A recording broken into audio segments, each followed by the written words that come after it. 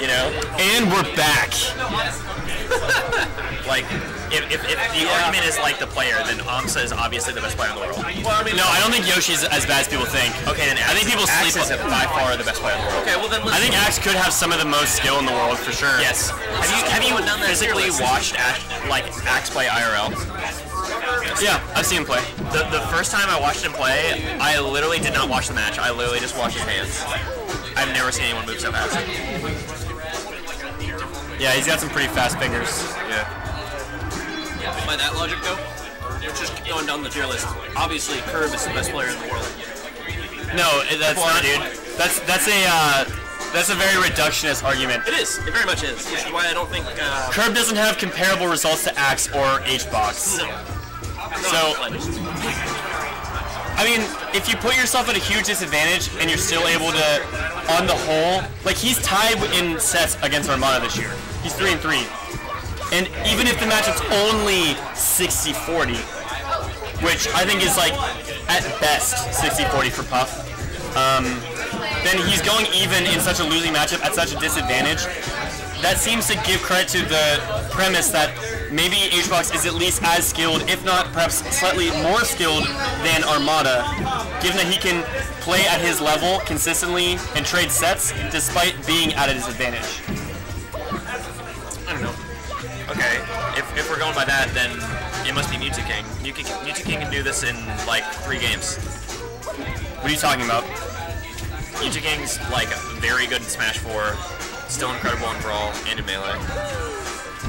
He's the best Smash player in the world. Yeah, but he might be the best overall Smash player in the world. But I don't like his skill in other games has no bearing on his skill in Melee. So I feel like that argument doesn't like really. I don't know. I feel like you're basing this way too much on the matchup, which is I'm basing it on skill, and I'm trying to get an understanding of how we can measure people's skill. And if we have an understanding of the matchups that people are playing in and who's advantage and who's disadvantage, it's clear that HBox is at least at some kind of disadvantage. I mean, like, you're arguing things that, like, obviously are very set in stone, but in the great incredible. But in the great things are opinion based. Yeah. Versus best of all time is like obviously opinion based. Well, like you're basing it mostly based on matchup, which like you can't say hard facts. This is this. That's correct, but I'm also basing it off of their set count this year, which is even. Yeah, but you're pairing something that's relative to something that's like numerical. I'm like taking a holistic approach and like I'm like kind of looking at all of the information and basing it off of like the entire picture. What was their set count like last year? I don't know. You know? I don't know. How do you know? Nobody knows. Risner talking. You bitch. Wow. It would be Risner. We should probably update this. Yeah.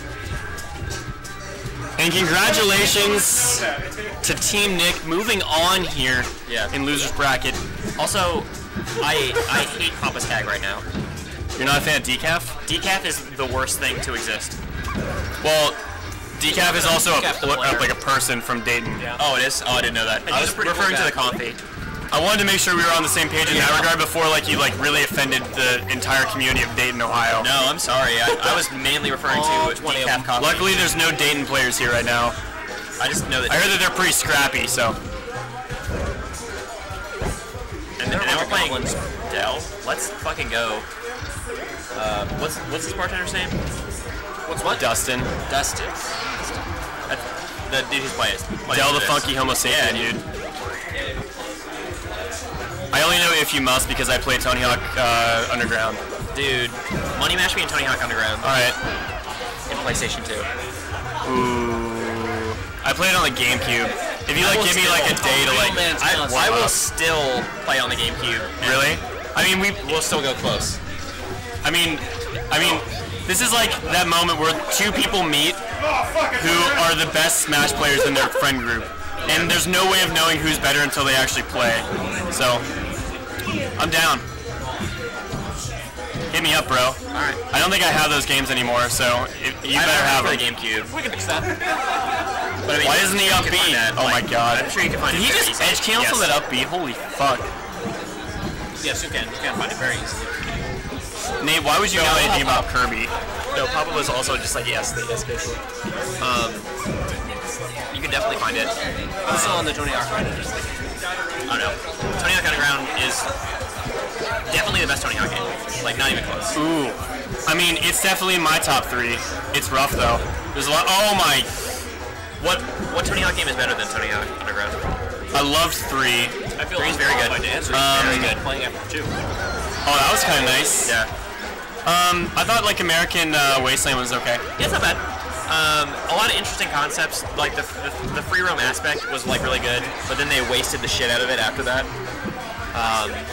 Because then they had, like, I believe Project 8 was after that, which was god-awful. I don't think I played Project 8. Oh, but don't. Just don't. You can manual with Square. Or, I would assume it's B in GameCube. With Square. Actually, no, they wouldn't have it in GameCube, because it was, for next gen, except, what the fuck? Holy shit, Puff's so broken. Yeah. This is like the most serious match I've ever seen in my life. Didn't you just get done saying Puff was bad? Against Kirby, it's all relative, Nate. So then, I don't think anyone is bad against Kirby.